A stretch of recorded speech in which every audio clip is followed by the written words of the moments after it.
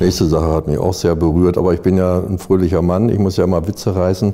Mein Vater nannte diese Krankheit ein Tattrich, der hat einen Tattrich. Also wenn man so zittert. Ich bin auch ein Geiger.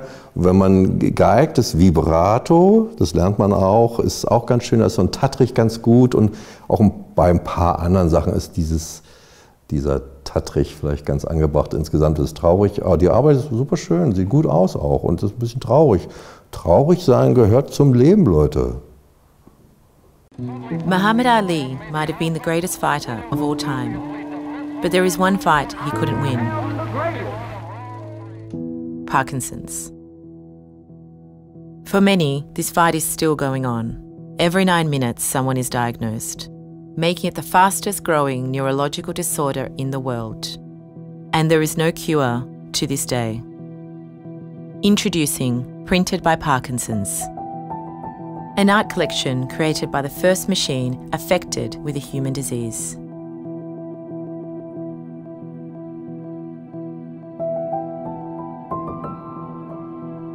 We asked 6 patients to name an object that became challenging to use due to Parkinson's. Their kinetic and neurological data was recorded through EEG systems and accelerometers and turned into 6 unique data sets. Then we affected a 3D printer with it.